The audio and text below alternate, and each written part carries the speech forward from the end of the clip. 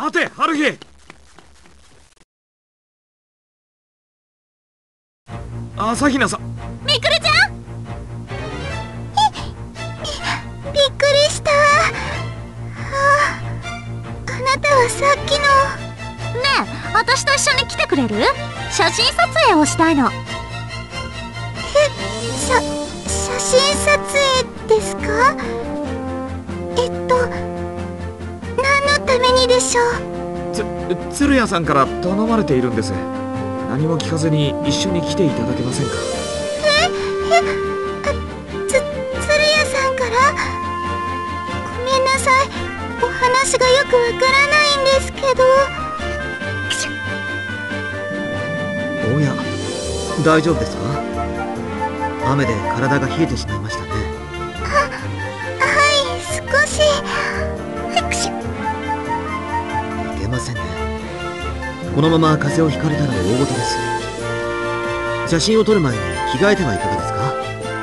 ねえ、鈴宮さん。そうね、それがいいわ。今すぐ着替えるべきよ、みくるちゃん。着替えなら私がちょちょいと言って調達してくるから。いえ、私なら大丈夫ですから。それにこれからクラスに戻らないと。遠慮なさらずに。それに写真撮影は鶴屋さんからの頼まれ事でもあります。でも着替えられるスペースが必要ね。そこで写真撮影もしちゃいましょう。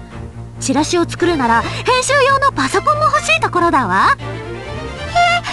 チラシですか？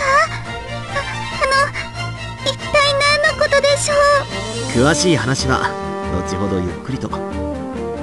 さて、どこか適当な場所の心当たりはありませんか？そうだな。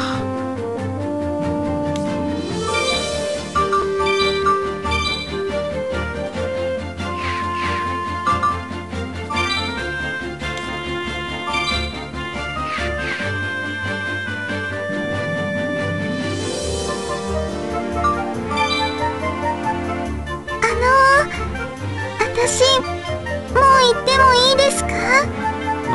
待ってください。今考えているところですから。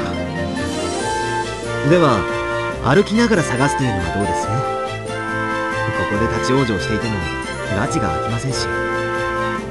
そうね、途中で着替えも調達できるしちょうどいいわ。とりあえず移動しましょう。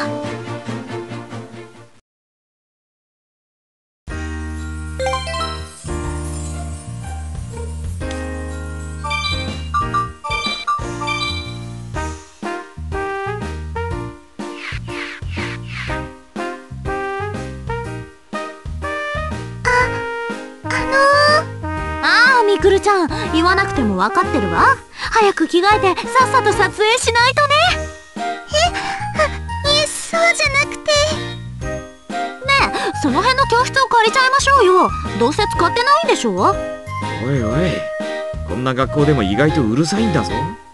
先生方も見回っていますし、無断使用は困ります。もう、じゃあどうするのよ。人がいなくて教師が来なくて撮影もできるところか。